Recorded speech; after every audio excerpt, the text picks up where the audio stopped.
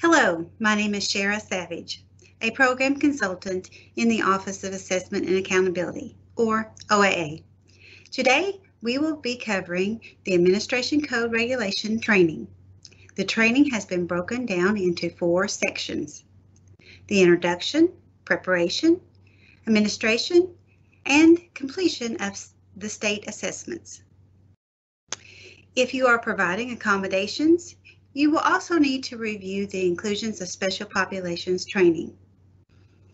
This training must be completed prior to administering any state-required assessment, which include K-Prep, Access for ELs, ACT, and others.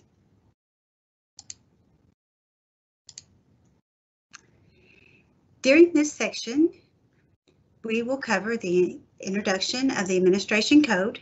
This includes training protocols, test security, rationale, test preparation or test prep, the inclusions of special populations, and the alternate assessment. The support materials you received include Administration Code for Kentucky's Educational Assessment Program and this PowerPoint. Please note, the page number at the top of the slides throughout the presentation is where the information can be found in the regulation. What is the rationale behind the Administration Code?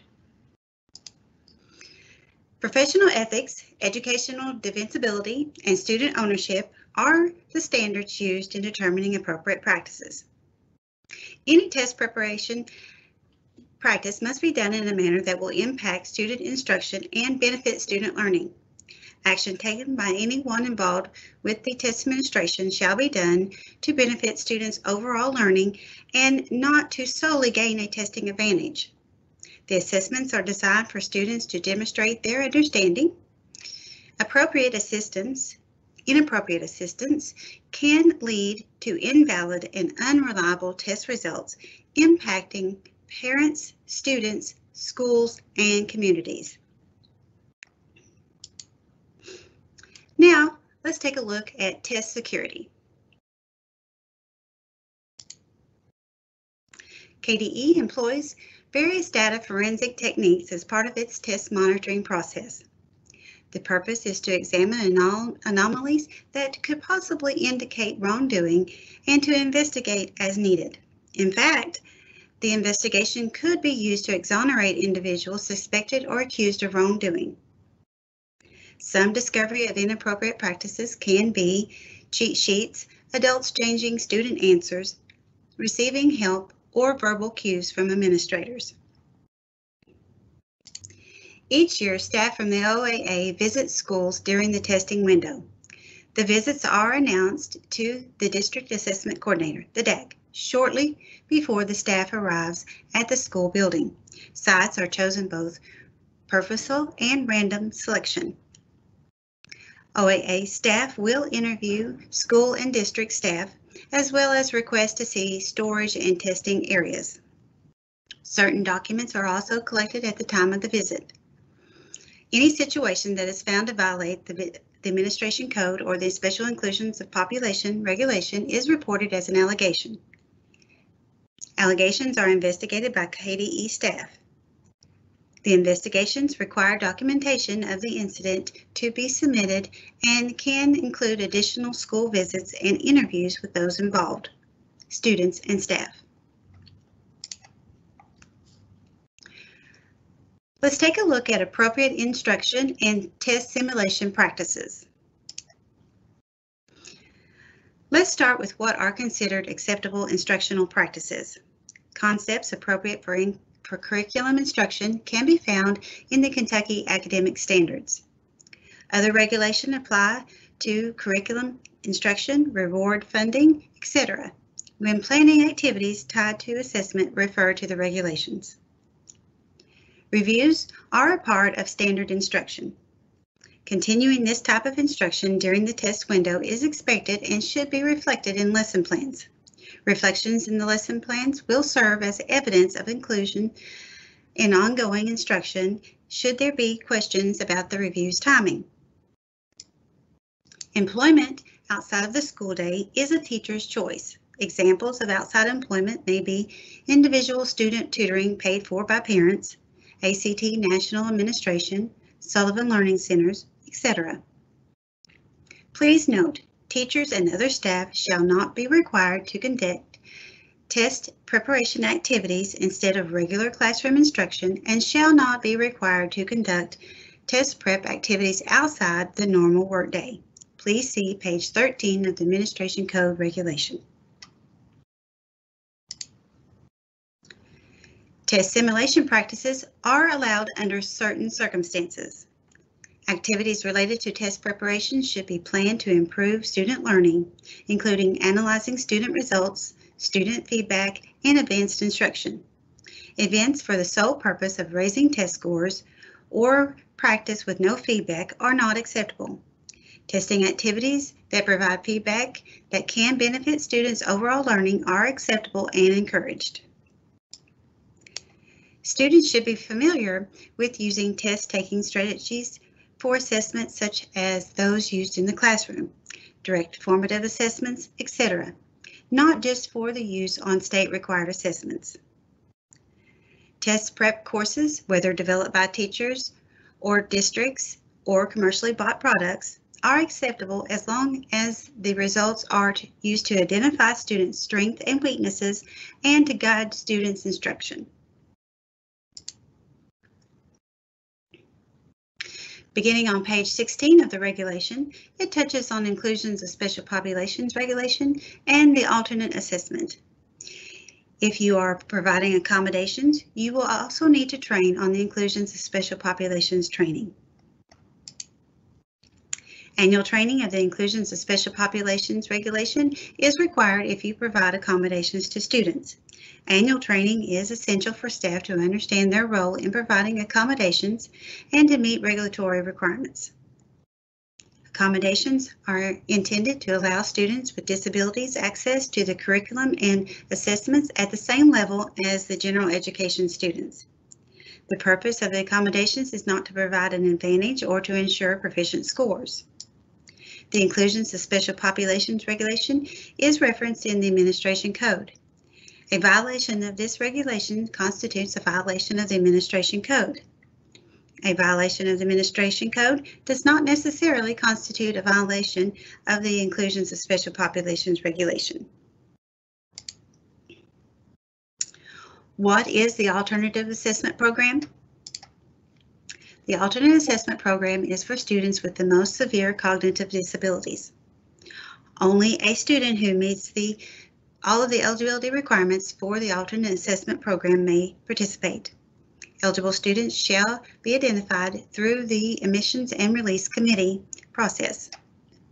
Interventions related to the alternate assessment should not diminish student ownership, but rather aid in the students exhibiting his or her knowledge and skills. Accommodations must be on the student's IEP, 504, or PSP, and the student should be accustomed to their use. Altering student results for any reason is considered a violation. Neither students nor adults may continue working with the test materials after the alternate assessment test window deadline. Are there additional trainings required? Yes, there are additional trainings required for those administering the alternate assessments. The other trainings can be found on the KDE webpage. This is our first check for understanding. The quizzes encompasses the materials we just covered. I'll give you a couple minutes to read through these yes or no questions, and then we'll discuss the answers.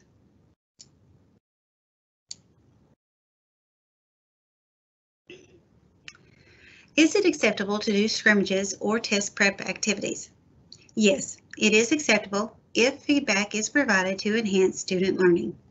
Scrimmages, content review, benchmark testing type of activities are acceptable if the results are used to guide further instruction and to identify and improve areas of student weakness.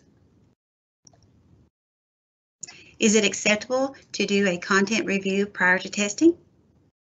Yes, it is acceptable if it is part of an ongoing instructional practice. regular review of content as part of ongoing year-long instructional practice. Are site visits during testing only chosen randomly by OAA? No. OAA site visits are selected both randomly and purposely.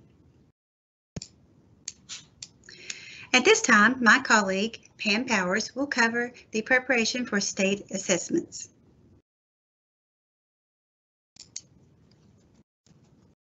Thanks, Shara. I'm Pam Powers with the Office of Assessment and Accountability. This section looks at how we prepare for a state assessment. Preparing for the state assessment requires district and building assessment coordinators to work together to make certain that test security is maintained, required trainings have been conducted, the correct classroom materials are available, seating charts are started, and that student motivation and rewards do not conflict with testing or other school policies. District Assessment Coordinators, or DACs, and Building Assessment Coordinators, or BACs, are the authorities when dealing with state-required testing. The responsibility of managing test preparation, a successful test administration, and return shipping falls to the DACs and BACs.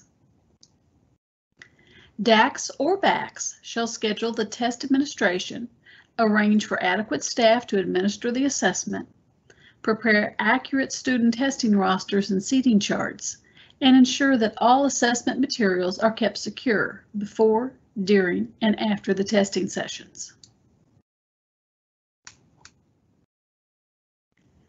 Test security should be a top priority throughout the testing process, from the receipt of materials through test administration and the return of materials by all parties involved with creating or handling of the testing materials.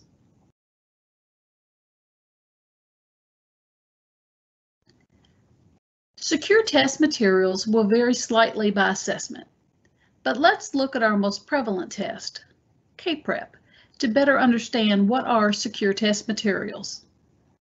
For online testing, you will see test tickets and seal codes created from the PAN or PAN system for TestNav, which is used by students to test.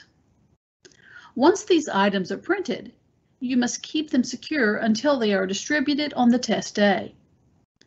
After the test ticket and seal codes have been used, they will be returned to the BAC to be securely destroyed.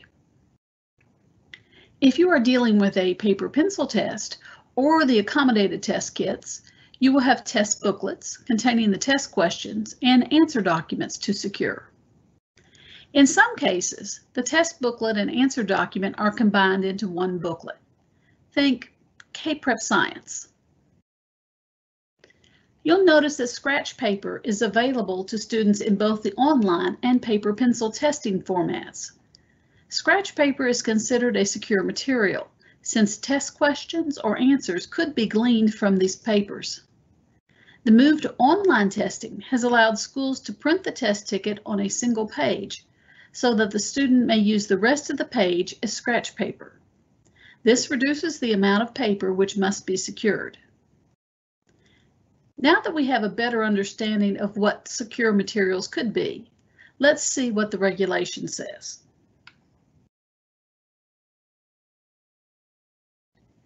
If you turn to page 6 in the Administration Code Regulation, you will find the test materials section, which is divided into the acceptable and not acceptable columns. As we go through this training, the regulation page numbers are displayed on the slide to help you quickly reference the area.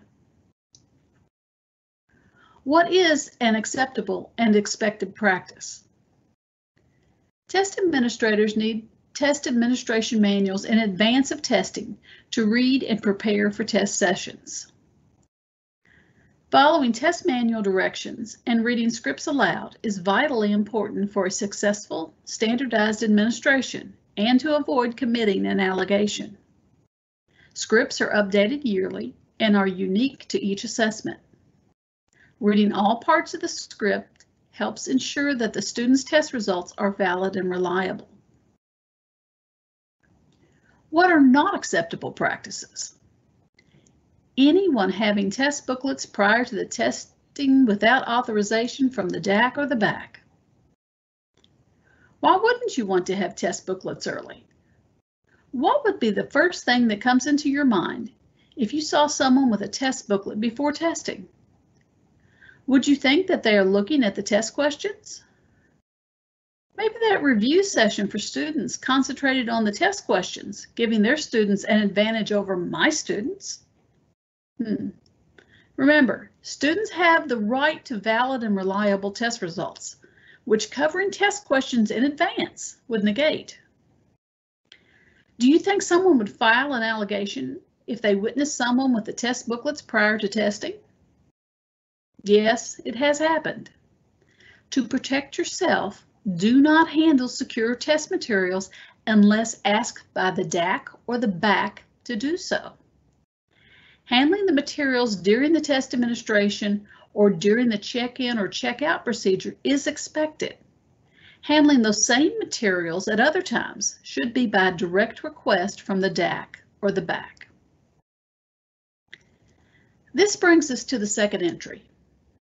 It is not acceptable to make test booklets available to test administrators before this first scheduled day of testing, or not keeping them secure between test sessions.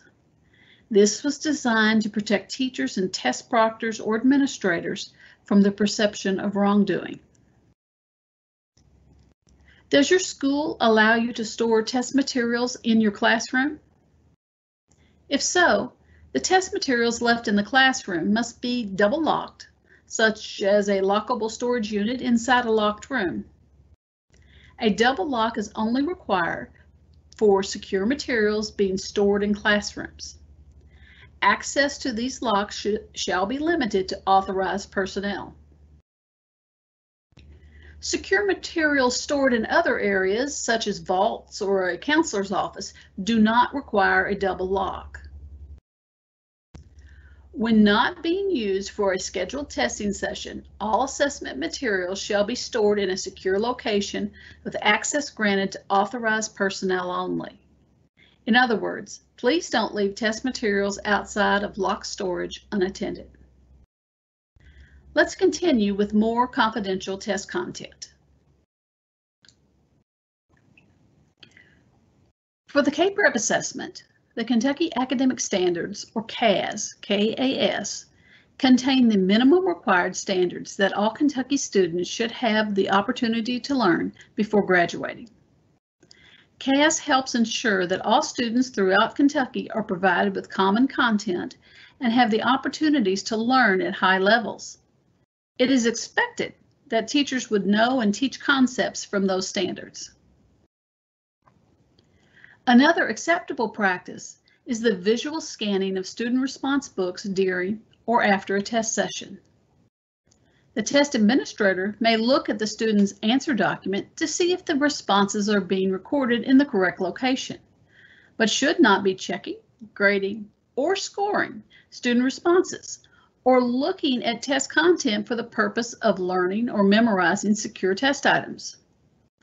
It is not acceptable to discuss, take notes of, or score test items. Have you heard the term alert paper? It refers to the student writing or drawing about suicide, abuse, etc. to him or herself or others. If you see this during or after a test session, remember, it's all right to visually scan student response booklets or computer screens when monitoring the session. What should you do? The preferred response to seeing an alert paper is to alert your BAC or DAC and allow that person to make any copies needed. Why can't the teacher or someone else make the alert paper copies? If you see someone standing at the copier with a test booklet, what is the first thing that comes to mind? Somebody's making a copy of the test. You immediately report that test allegation. When investigated, it was determined that no allegation had occurred. The teacher was making a copy of an alert paper. This incident has happened in the past, which is why it will be the DAC or the BAC making the copy instead of one of us. What happens after the copies are made? It is expected that anyone who needs to examine the alert paper, for example, a parent or Child Protective Services, should do so at the school after signing a non-disclosure form. All copies of alert papers are considered secure test materials. Once the issue has been resolved, the copy should be destroyed in a secure manner. Besides the alert paper exception, it is not acceptable to reproduce secure test materials in whole or in part or paraphrasing in any way. Reproducing could include taking photos, making notes, copying, posting to social media, etc. Also not acceptable is showing test items to anyone not administering the test or revealing test items. This includes a verbal discussion. Allegation alert: discussing test items in any manner which reveals the content of the item is considered an allegation. For example, two teachers who are administering the K-Prep are in the faculty lounge. They start talking about an item on the reading test and reveal the passage and some of the questions being asked. Even though both have signed non-disclosure agreements and are administering the same assessment, discussion of test items, passages, etc. is not acceptable and is a violation of administration code. What should they have done? If you believe an item or passage is flawed or incorrect, contact your BAC. Give the BAC the content area, section, test item number, and what is wrong, such as no correct answer. Notice that we never reveal the test item content. Our last not acceptable practice is using the knowledge of test items to prepare students for the assessment. This ties back to not having the test booklets prior to the test administration and not taking notes when visually scanning the test booklets. Our final acceptable practice deals with scratch paper.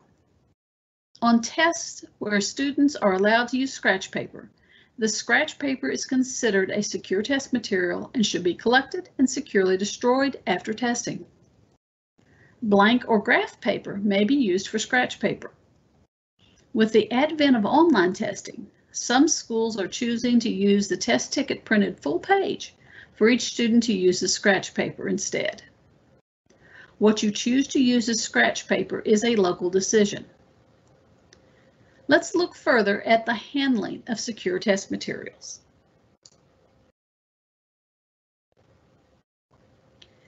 There are times when test materials will leave the school for off-site testing. This may include computers, paper test booklets, audio CDs, etc., etc.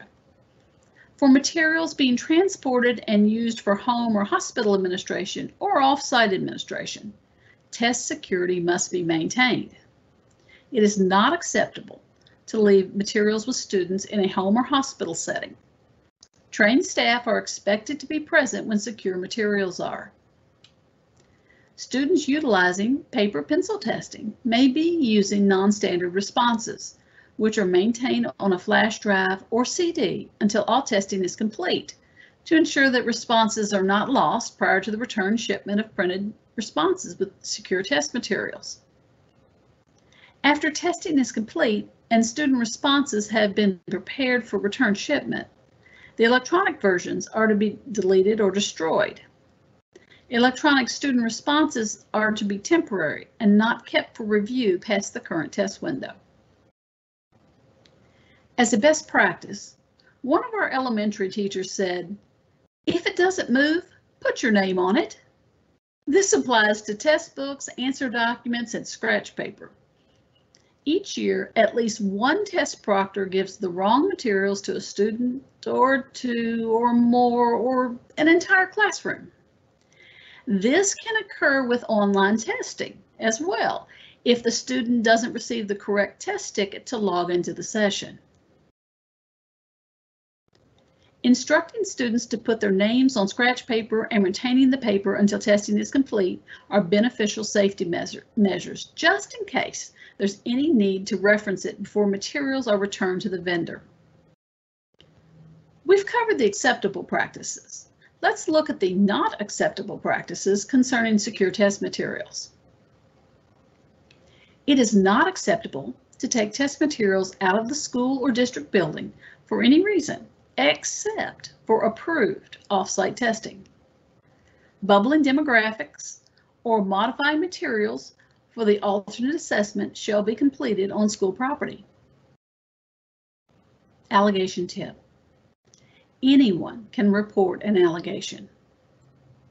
If you are seen with secure materials outside of school or a district building, someone might assume that you have nefarious motives, such as changing student answers. This is the perception, just like the alert paper in the copier. In reality, you are leaving to do off-site testing. Please work with your back on how to protect secure materials when transporting for off-site or homebound testing. If a student is using accommodated testing, which produces electronic versions of test questions or answers, these materials must be destroyed following testing. Maintenance of these types of materials after the test window is an administration code violation. Lastly, a student shouldn't transport or move his or her own test materials from one location to another. For example, a student receiving extended time needs to move to another room to complete the assessment. An adult who has received administration code training should transport and escort the student to the secondary location to finish.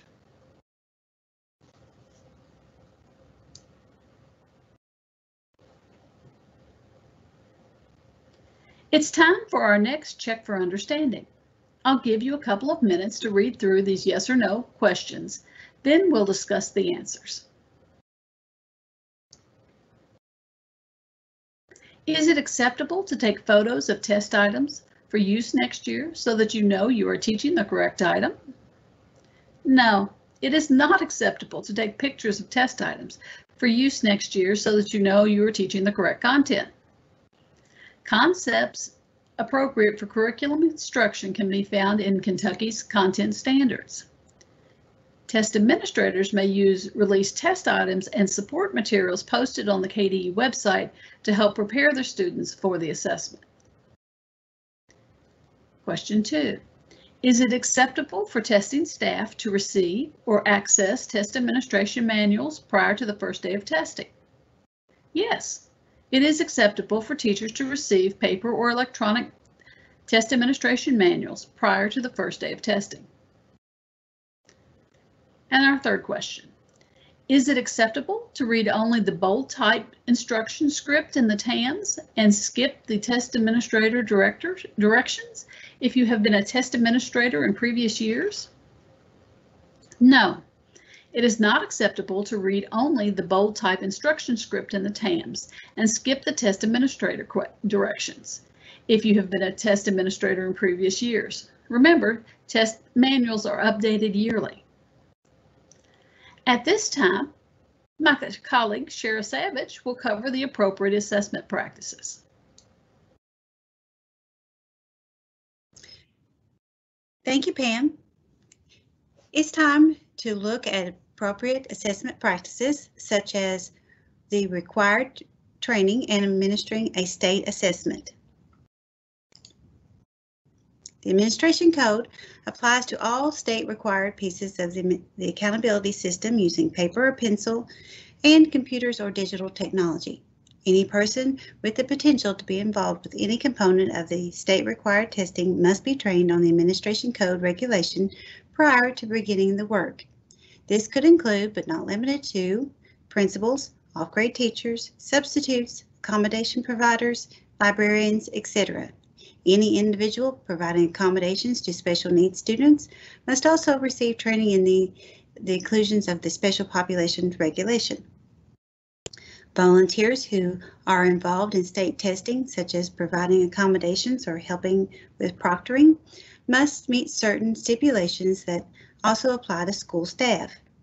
No student may administer a state assessment. This includes peer tutors. All volunteers must have background and safety checks. receive confidential training, as well as the Administration Code and Inclusions of Special Populations training, and sign non-disclosure forms. The volunteers must be under strong oversight of a certified person who will be responsible for the test administration. If there should be a testing allegation involving a college student, the certified person in charge of the testing environment must be submitted on the allegation report. Schools and districts may use materials provided by the Kentucky Department of Education or those produced locally. Solely reading the regulation and signing the signature page at the end of the document shall not be considered adequate training. Training shall include interaction regarding the content of the regulation with supporting examples and situations, and the opportunity to ask questions, etc.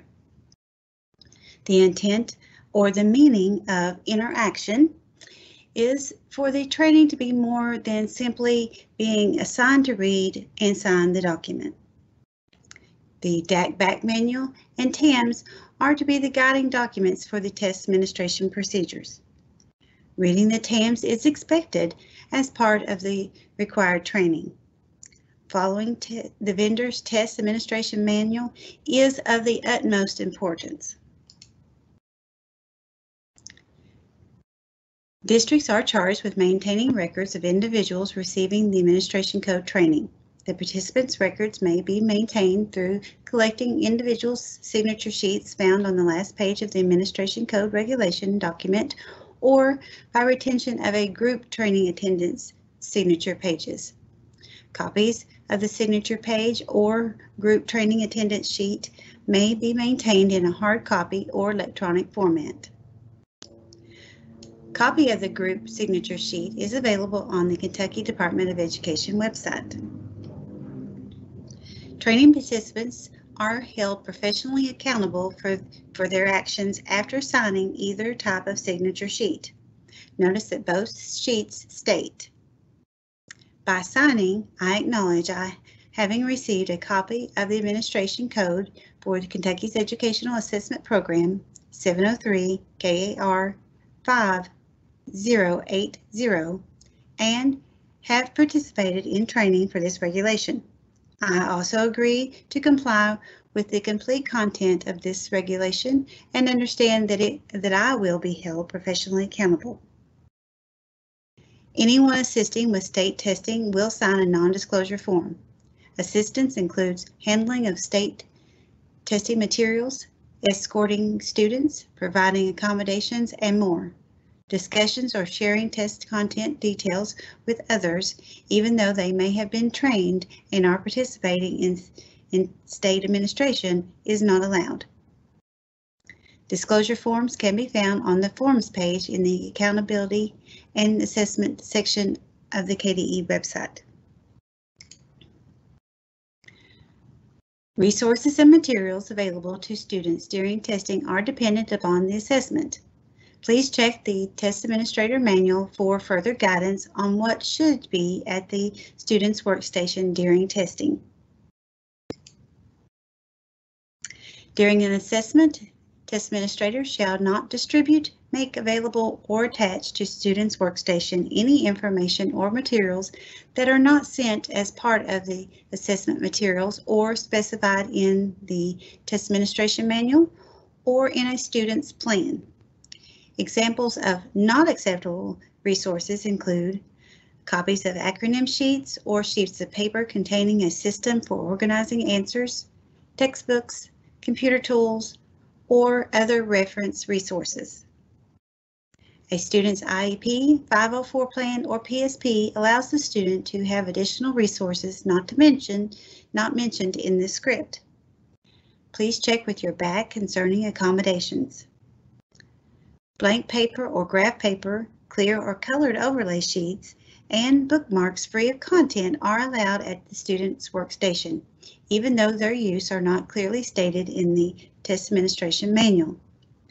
Some schools use brightly colored pieces of paper or a district or school supplied bookmark to mark where the testing will stop in the session.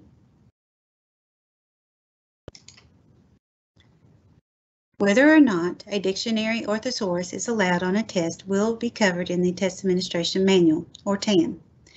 Test administrators should refer to the listing of approved and unapproved materials in the TAM to determine when to provide a resource. On-demand writing is the only content area where a student is allowed to have a dictionary or thesaurus. Online testing provides an electronic dictionary and thesaurus to each student. For paper pencil testing or as a backup for online testing, a classroom set of dictionaries or thesaurus should be available for students. Reading, mathematics, science, or social studies content area tests do not allow the use for a dictionary or thesaurus unless clearly stated as an accommodation in a student plan. It is a local decision by schools or districts on whether to allow students access to non-content related materials such as books or puzzles after the student has turned in his or her testing materials to the test administrator. Please note that this is after the student has no testing material at the workstation. Unlike dictionaries or thesaurus, calculators may be used in more than one content area. Check the TAM to determine if the calculator is allowed or if this test section is a no calculator math test. Online testing will provide the student with the type of calculator needed for that test section. It is expected that the student will use the online calculator and not a handheld calculator unless students' accommodations plan specifies the use of a handheld calculator. Handheld calculators used for paper, pencil, or accommodated testing should adhere to the KDE calculator policy, which is available on the KDE website. Be familiar with the requirements of each assessment that you administer. Some test vendors have their own calculator policy requirements that may differ from KDE's policy. KDE recommends that schools provide calculators for each student that meets the current calculator acceptable use criteria. However, students can use their own approved calculator for paper pencil test. Test administrators are responsible for ensuring that the communication and internet capabilities are disabled during the testing session. This also includes turning off a computer algebraic system on a calculator. See the KDE calculator policy for details. It is not acceptable for students within the same testing session to share calculators, even if the test administrator clears the programs between the uses. There should be a 1-to-1 ratio of calculators to students during a test session.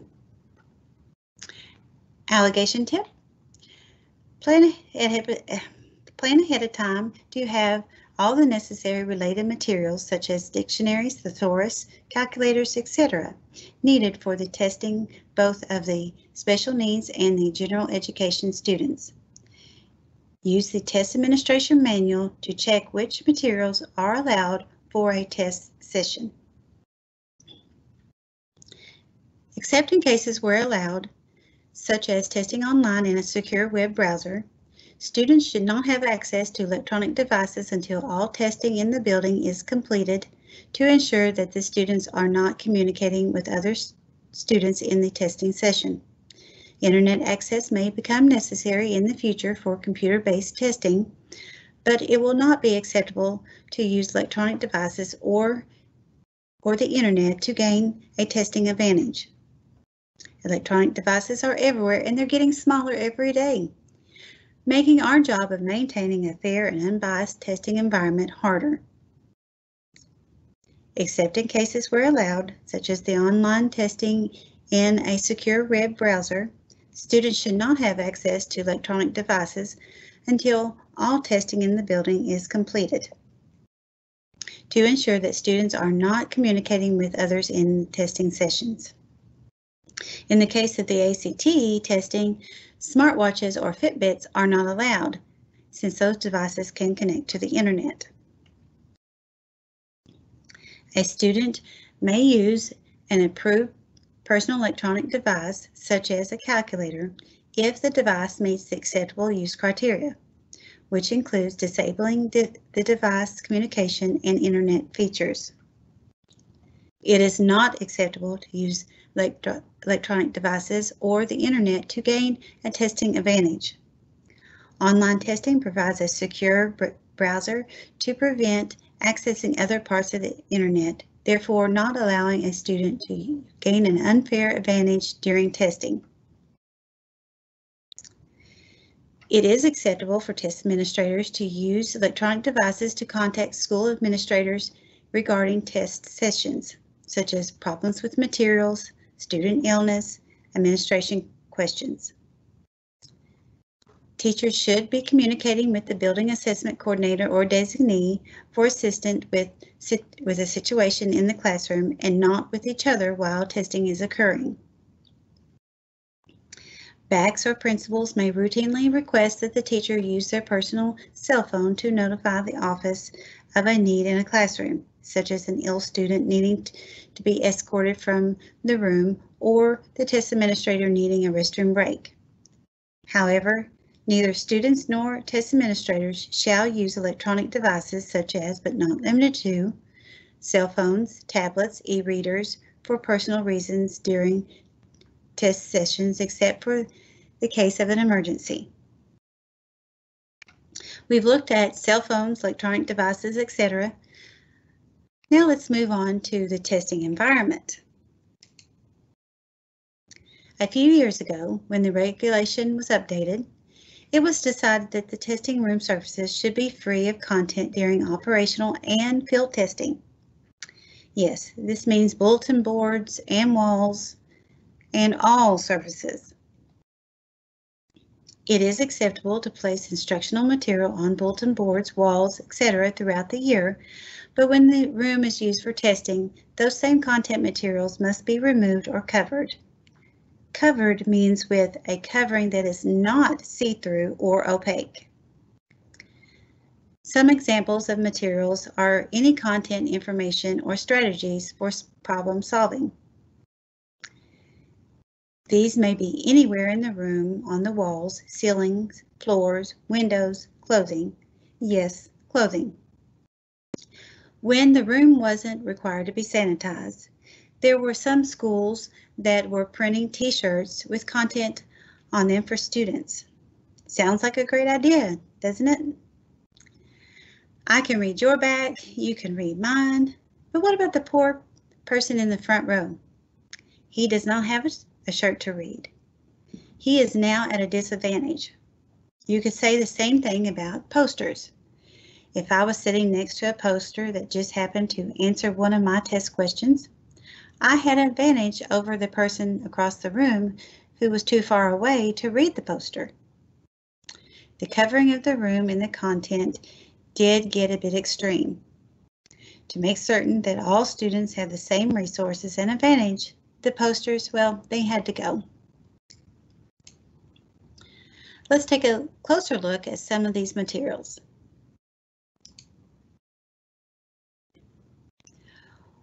What can remain on the walls are motivational posters or materials without content and standard periodic tables.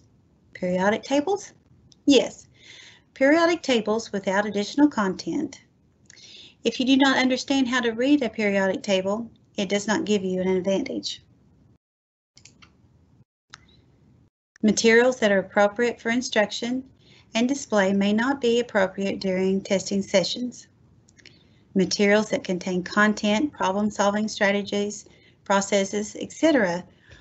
are unacceptable for display or use during testing sessions. Even things painted on the wall, see the first equation that was painted on a classroom wall, or three-dimensional sculptures or paintings used in a lesson must be covered. It is time for our third check for understanding. I'll give you a couple minutes to read through these yes or no questions, and then we'll discuss the answers.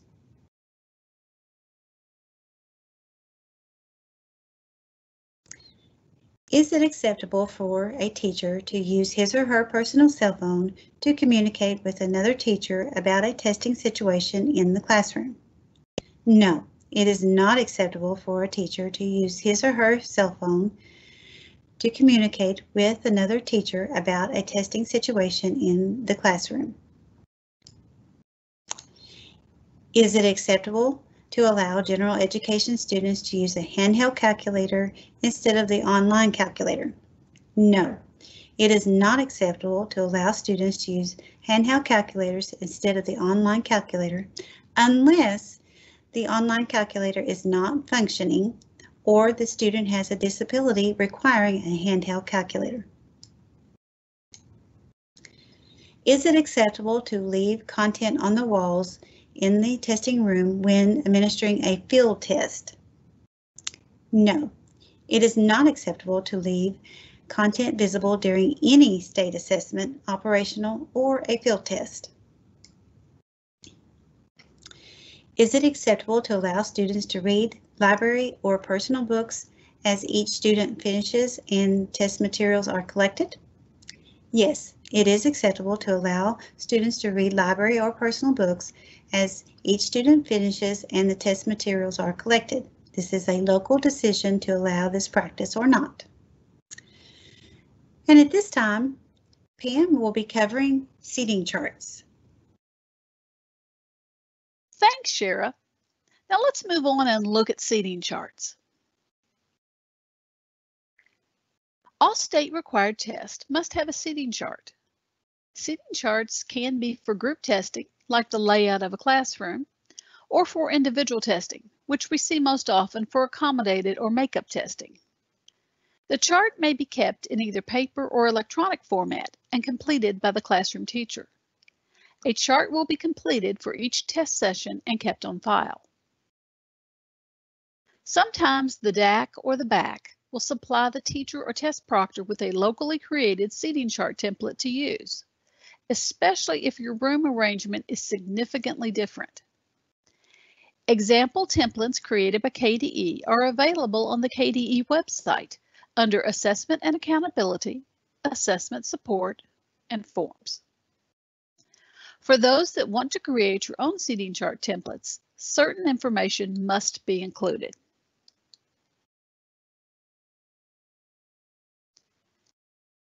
So what information should you include on a seating chart? You must have the test name, the district and school names, the test date, room number, content area being tested, all of the student names, names for all testing staff in the room, and the room layout. Student names should be placed on the appropriate places on the room layout. Some like to indicate where a student is absent from a seat on the chart. It is acceptable to use the same seating chart for more than one test session, especially if you are testing more than one section on the same day with the same students. If you have questions about a seating chart you or your school may have created, please check with your district assessment coordinator or DAC. Student motivation and rewards, including how to fund those efforts, can be confusing. This section will help remove some of that confusion.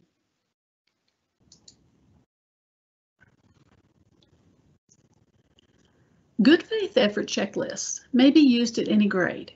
The checklist expectation should be general in nature and not include any requirement that would take away student ownership. The checklist may include things such as comes prepared for testing with pencils and erasers or with their Chromebook, arrives on time, does not disturb others, uses time wisely, and focused on testing during the administration time.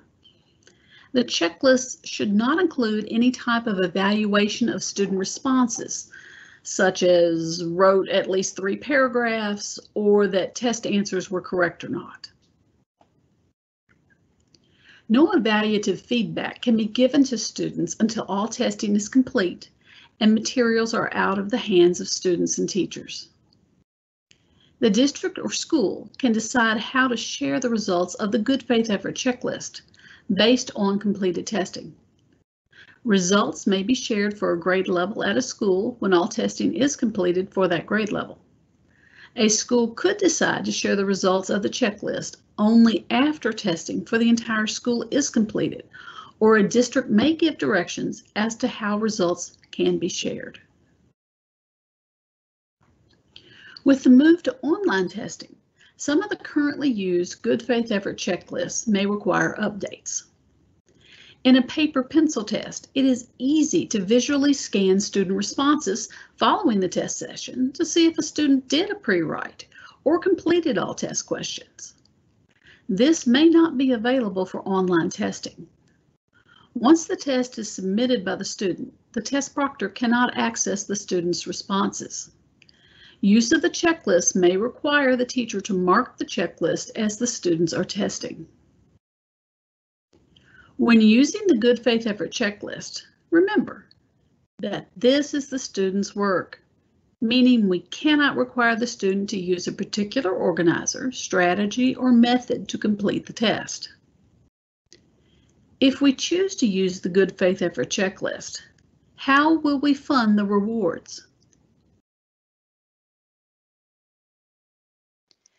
Funding rewards for our good faith effort checklist may come from various sources. The best source may be donations from individuals, businesses, parents, or staff to fund the student incentives. There are other regulations besides the Administration Code regulation that apply to curriculum, instruction, reward funding, etc. When planning activities tied to assessment, refer to the appropriate regulations. Your district or school staff should be able to assist you with which regulations apply to your situation. One such regulation concerns the acceptance of donations and using school bank accounts. Follow the Red Book rules. It is not acceptable to use local school board funds or cash awards from school activity funds generated by students for student incentives or rewards to A, attend school during the testing window, B, participate in assessment activities, or C, perform well on state-required assessments. You will find this information on page 14 of the Administration Code regulation. Also, extended school services or ESS funds cannot be used for test preparation. When it comes to funding, please check with your school or district financial staff, especially if you are contemplating giving cash rewards. Your district may have policies in place for acceptable rewards. Having a student retake part of an assessment because of a disciplinary issue is rather straightforward in a paper pencil test, but not so easy for online testing. For online testing, the proctor will need to make note of the inappropriate content while monitoring, since they will not have access to the test responses once the student submits the answers. When a student's responses to test items are reviewed and found to contain inappropriate language or drawings, for example, obscenities, the student may be instructed to answer the questions again on a separate sheet of paper or sheets of paper for disciplinary purposes. The original responses shall be submitted for scoring to the testing contractor. The paper on which the retaken item is answered should be considered a secure material and treated as such. Follow the directions in the administration manuals for how to submit the retaken item to KDE. No changes may be made to the original response recorded in the student response booklet.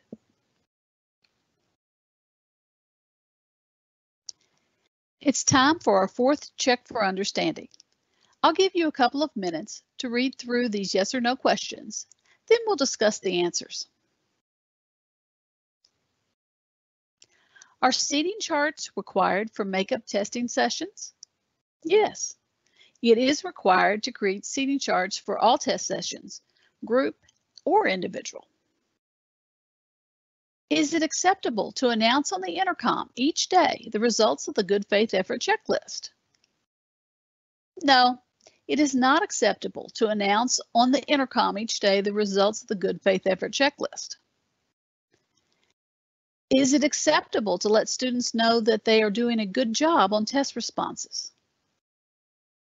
No, it is not acceptable to let students know that they are doing a good job on test responses. Is it acceptable on a good faith effort checklist to require students to use a strategy they learned in class when answering test questions? No, it is not acceptable on a good faith effort checklist to require students to use a strategy they learned in class when answering test questions. Requiring a certain strategy interferes with student ownership. Now it's time to move on to the administration of the assessment with Shara. Thank you, Pam. During the administration of any state assessment, it is vital to think about test security, seating charts, administration practices, and test materials. What does test security monitoring look like? Test sessions shall be scheduled to prevent overcrowding in the testing location. Areas accommodating large numbers of students should have adequate staff to conduct active monitoring. Testing environments such as arena testing must be of adequate size and arrangement to allow for active monitoring. An adequate number of staff are required to ensure that monitoring, circulating, can be done in the room. Active monitoring at all times during a test administration is the test administrator's responsibility. Checking email, grading papers, etc. does not allow for active monitoring. It is the responsibility of principals and district assessment coordinators to ensure that proper monitoring occurs. What is the appropriate and active monitoring? Testing staff occasionally walking up and down the aisles of a classroom, staying visual at all times, and ensuring technology is not being used by the student. Other vital considerations are also essential to active monitoring, such as test administrators must be careful not to influence or take ownership of a student's response in any manner. This may require suspending some actions that are routinely done during instruction. It is acceptable to advise all students before testing begins and at the 5-minute warning to do such things as double check their work, look for items that they may have forgotten to answer, and mark all answers clearly by completely filling in the circle. Test administrators should make sure that at the beginning of each testing session that students are in the appropriate area of the test book and student response book. As part of monitoring, test administrators should make sure that students do not get off track in their work. It is not acceptable to encourage students to edit their responses by providing an evaluation of the student work through tone, gesture, or phrases such as, "You can do better," or "You can write more." Coaching, editing, pointing out errors or missing answers in the student's work or any item of the test to improve student scores is not acceptable. No one at any time is to alter student answers. Doing so could lead to sanctions by the Educational Professional Standards Board. Altering student answers doesn't solely mean physically altering, but also means such thing as leading, coaching, or giving answers. Are breaks acceptable? Interval or restroom breaks are at the discretion of the school or district and held between test sessions. Refreshment breaks are acceptable. However, it is crucial that materials are collected, secured away from the student, and students should be monitored at all times. For example, if students are taking a stretch break, the materials need to be collected and secured. If students are in a standing position, the view to all test materials are blocked, allowing for pictures to be made of the test materials. If schools or districts have approved interval or restroom breaks, the length of the time refreshments served and the monitoring of the students must not affect the integrity of the testing in any way. It is advised to schedule tests to avoid conflicts with lunch. However, if a lunch break is required during testing, lunch shall be brought to the students in the testing area. If there are too many students for this to be reasonably accomplished, test materials shall be secured and students shall be escorted to the lunchroom, told not to discuss the test, and sufficiently monitored to prevent discussion of the test item during the entire lunch period, and then escorted back to the testing area. In the test preparation activities, we saw how to create the seating charts. Now that it's time to test, what do we do with the seating charts? It is time to update your seating charts.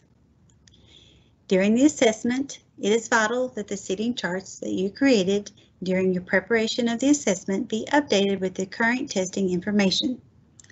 The seating will need to be kept on file in case it is needed later if questions arise.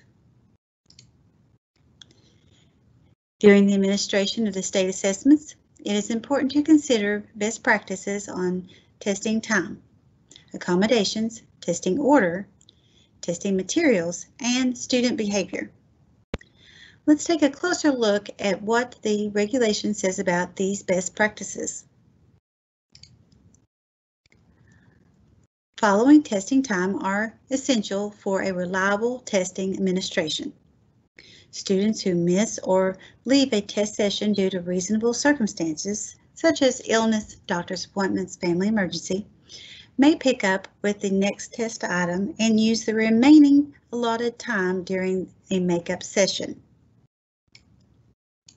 Test administrators should note that the balance of time remaining for the students leaving during a testing session. The student cannot return to a previously answered item. Students who leave a test session for unwarranted circumstances, such as not returning after a restroom break, may not complete the test part being administered at the time he or she left. Student absences must be excused for valid reasons, such as absences caused by student illness or injury, or serious family or personal circumstances in order to participate in makeup testing. Principals should make the determination as to whether or not the absence is legitimate. KDE recommends that students test with their peers following an absence. Makeup testing should be done as soon as possible for those missed test parts.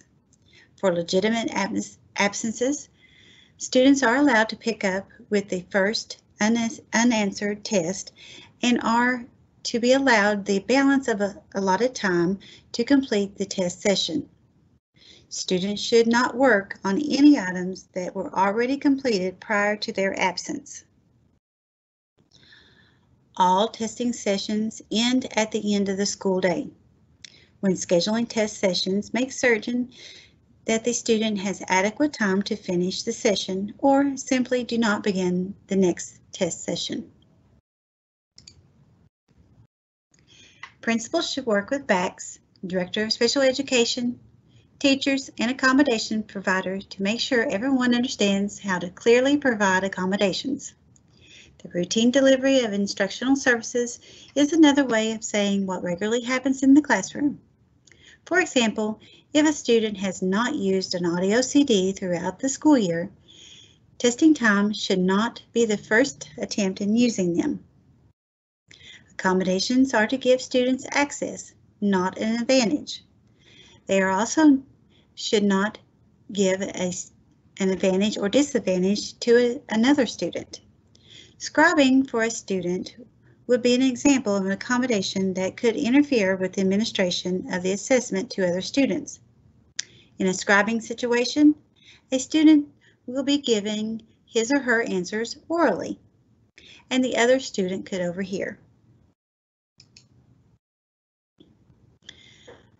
Students who receive extended time as part of the service plan are allowed to test with their peers who do not receive extended time during the regularly timed session. To use their extended time, those students must move to another location and begin the extended time portion of their test session immediately. The amount of extended time allowed should be in accordance with the IEP 504 plan or PSP. The Admissions and Release Committee determines if it is time, time and a half, or double time. Assistive technology, where appropriate, should be considered for use during instruction so that it may be available for the use during testing. The use of assistive technology lowers the number of humans needed to provide accommodations.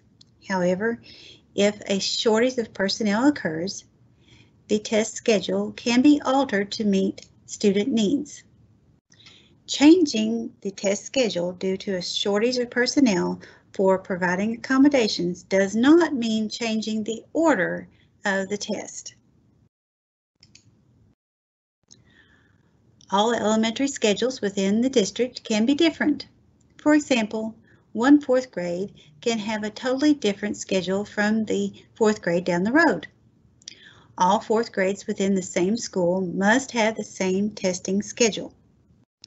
The testing window is the same for each grade level, elementary, middle, and high, within the district. The only situation where it is acceptable to change the order of the testing is when a student needs to make up a test session. If the schedule must be changed for the staffing reasons, the test sections must still be administered in the order in which they appear in the test booklet. Rulers may be kept after testing to use for future instruction. DACs and BACs should make sure that the test administrators distribute the rulers provided with the current testing materials and are not using materials from a previous year's administration. The rulers and reference sheets are yours to keep following testing. Please do not modify the rulers by trimming off the end so that the 0 is now at the end of the ruler. Learning to read and use the ruler properly is part of the test. Alternate assessment manuals contain specific instructions for altering, modifying, and working with alternate materials. Test administrators do not have to wait for an incident to happen during testing to arrange for a student to test in a different location from his or her peers. This is considered a local arrangement. An IEP, 504 plan, or PSP is not required for this adjustment. It is essential to secure testing materials before, during, and after state assessments. What does the regulation say about reporting test material concerns? Errors or suspected errors in test materials should be reported to KDE. The errors may be noticed while monitoring, scanning for good faith effort, or reported by a student. It is acceptable for test administrators to read an item reported by a student in order to understand what should be communicated to KDE. At no time should secure information be communicated through unsecure means. Neither email nor texting is considered secure. If discussions pertaining to secure information is required, appropriate school or district staff are to be notified to arrange for a personal meeting.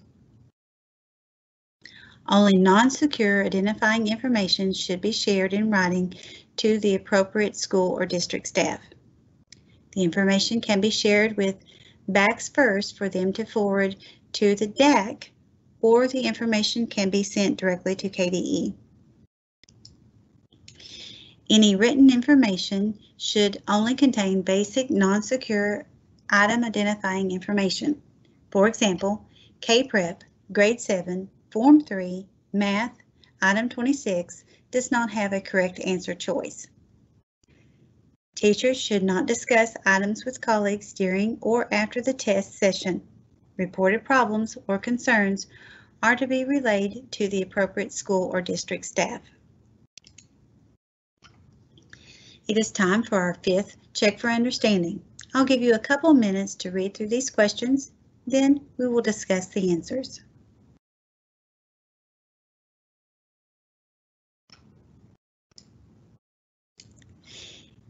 Is it acceptable to indicate to a student the appropriate work area in a test booklet or student response booklet after a testing session has begun?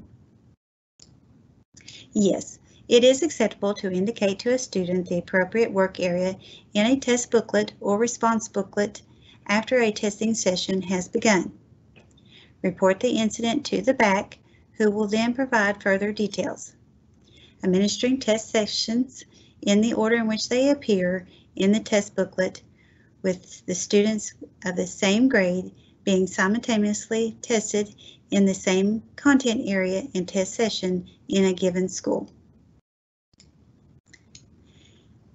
Is it acceptable to point out to a student that he or she probably hasn't written enough for a constructive response? No. It is not acceptable to point out to a student that he or she probably hasn't written enough information for an extended response. It is not acceptable to encourage students to edit their responses by providing evaluation of student work. Is it acceptable to allow a student a few more minutes beyond the stop time to finish an exam if he or she has been working diligently? No. It is not acceptable to allow a student a few more minutes beyond the stop time to finish an exam if he or she has been working diligently.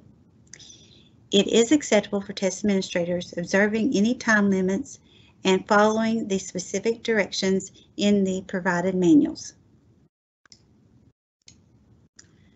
Which of the following are good active monitoring practices during a test session? Select all that applies. 2 applies to this situation. Observing the room from the sides, walking up and down the aisles. Test administrators circling throughout the testing site during testing sessions. Principals and district administrators shall ensure that proper monitoring occurs. And at this time, Pam will cover the completion of state assessments section.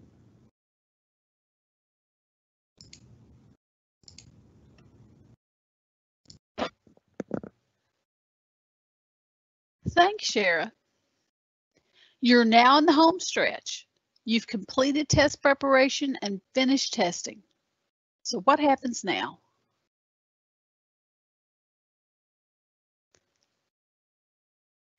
At this point in the process, you still have the secure test materials. If you are a BAC, you will be working out with your DAC or District Assessment Coordinator how to handle the return of materials to the vendor. For some tests, you may be packing and sending from the school. For others, you may be sending those materials back to the district to be returned to the vendor in one large shipment. After testing is complete, it is time to securely destroy the seal codes, test tickets, scratch paper, and any other materials outlined in the test administration manual that should not be returned to the vendor. Some districts have these items securely destroyed by the school. Others have everything brought to the DAC. This is a local policy decision. Test booklets, answer documents, these types of materials must be returned to the vendor. Follow the instructions from your DAC on the proper procedures to use. If you are responsible for packing these materials, please refer to the administration guide for guidance. Scratch paper has been accumulating all through our testing window and should be treated as secure materials.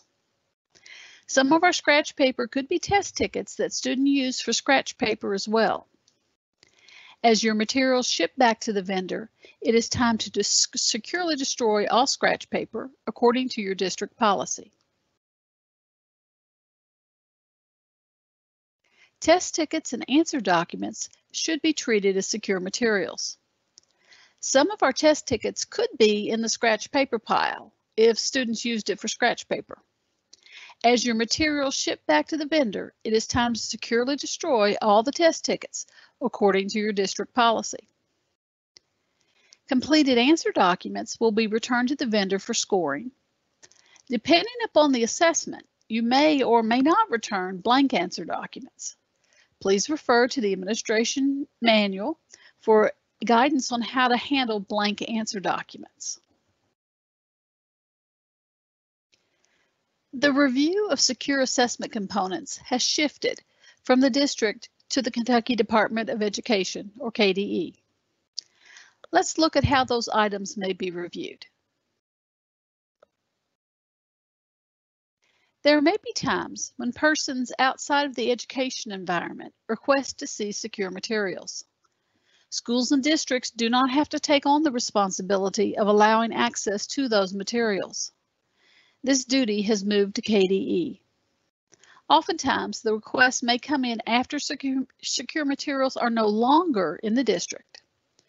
KDE keeps on file in paper format all state-required assessments.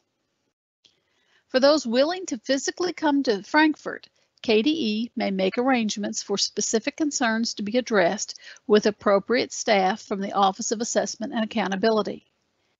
Anyone reviewing a test item or items will be required to sign a legally binding non-disclosure form. As much as we try to have a perfect test administration, test irregularities can occur. Sometimes the irregularity will rise to an allegation. Determination if a test irregularity is an allegation should be made by the DAC and/or the BAC. The definition of a test irregularity is an unplanned occurrences during a test administration that may be resolved at the district level or could result in additional investigations by the state. These investigations may lead to the reporting of an allegation. So what does a test irregularity look like? These are some examples of test irregularities. All of these are not allegations, but may need to be investigated to determine that status. All test irregularities should be documented and maintained in the district. Getting statements quickly from all parties involved will assist the DAC to know if an allegation should be filed. When you look at this list, which ones do you think rise to the level of an allegation? There are two. Student leaving the room without authorization and the student not being provided his or her accommodations. Would all of the other examples automatically not be an allegation? No. Each test irregularity would need to be investigated to determine if proper procedures were followed. If uncertain, talk with your DAC and BAC. We always get the question concerning materials in the classroom during an emergency. It is spring when we do our K-Prep testing, and this is usually a time of spring storms and tornadoes. If you can secure the materials during an emergency, please do so. But the safety of your students takes precedence over the test materials. KDE will work with you if something happens to your test materials. In case you are wondering, we have had a tornado come through and take materials into another state.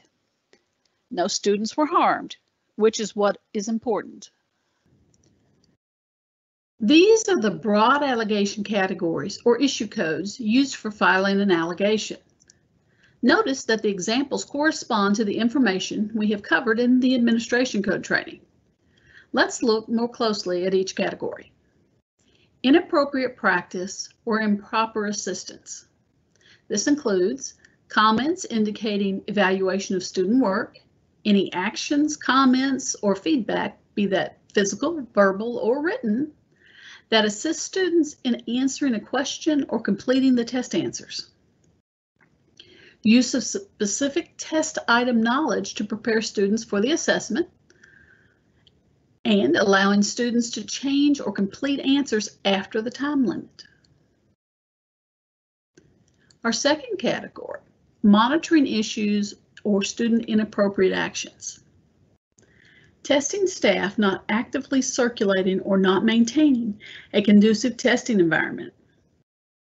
A student worked ahead into other test parts or returned to previously administered test parts. Students sharing answers through any manner, including physical gestures, written or electronic means. Now, as we go through these, remember, these are the examples we're giving you are just some of the things that this could be, but there could be others. On to the security of testing materials. Test materials left unattended or not securely stored. Unaccounted for test materials. Allowing untrained individuals or those without DAC or BAC permission to access secure materials.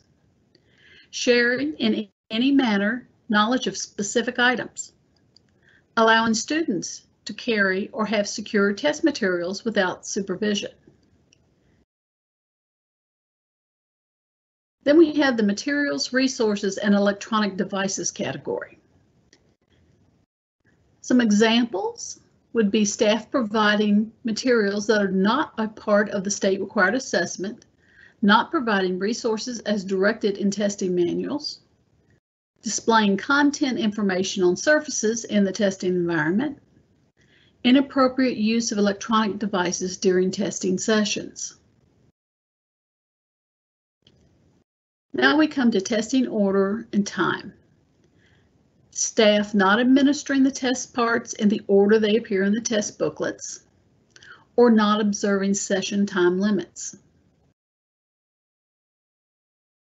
We also have the special populations and accommodations category, and you'll find out more about that if you listen to the inclusion of special populations training. Some of those examples are staff failed to provide accommodations or provided inappropriate accommodations per the ISP, PSP, or 504 plan, staff not following appropriate administration guidelines for the alternate assessment test components, such as the transition attainment record or TAR, and the attainment task. And finally, we get to our other category. The other category is just what it says, it's other.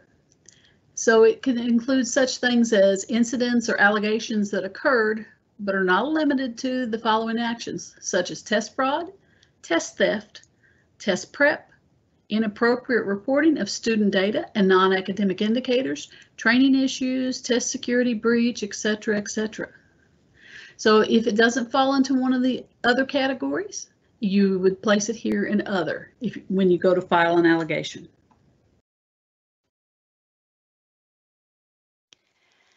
Allegations are investigated by KDE staff. The investigations require documentation of the incident to be submitted and can include school visits and interviews with those involved. That would include students and staff. Allegations may be reported by anyone through notifying the school or district staff or directly to KDE. Allegations can be reported anonymously through phone calls or emails, but the reported information must be sufficient enough to warrant an investigation. Reports that lack enough information are stalled and cannot be followed up on with an investigation. Allegations reported to BACs should be relayed to KDE through the district assessment coordinator. DACs, in turn, will submit the information online. Here's the process in a bit more detail. Investigation results go to a board of review, who sends their recommendations to the Commissioner of Education, who will make the final determination. The district will receive a letter from KDE stating the actions to be taken.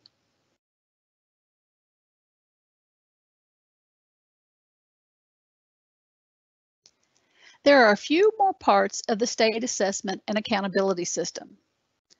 The reporting of student data and non-academic indicators.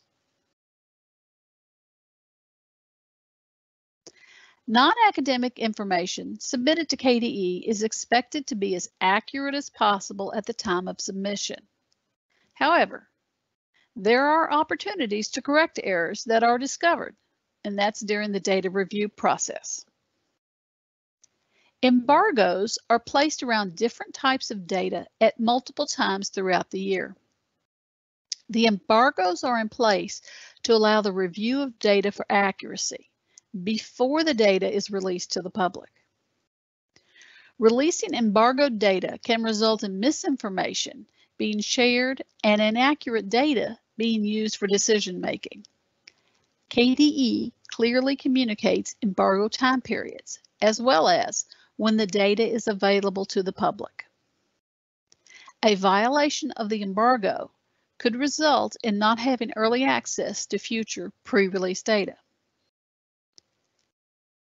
Non-academic data, such as graduation codes, are entered into Infinite Campus, or IC, and retrieved from there for inclusion into public reporting for assessment and accountability. IC is considered the authoritative source for this type of data.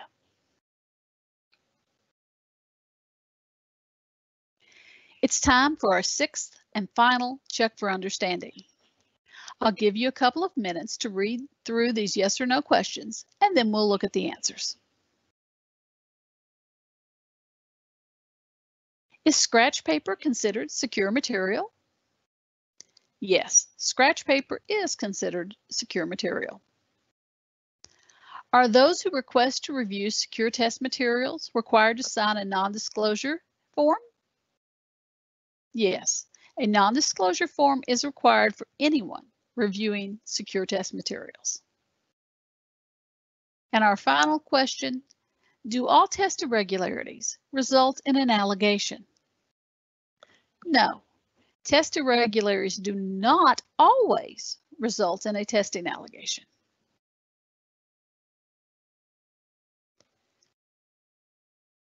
This concludes the Recorded Administration Code training. Shara and I would like to thank you for attending this training. If you have questions, please feel free to contact us at KDE DAC Information, dacinfo@education.ky.gov, or call us at 502-564-4394. Thank you for participating in this training with the Office of Assessment and Accountability.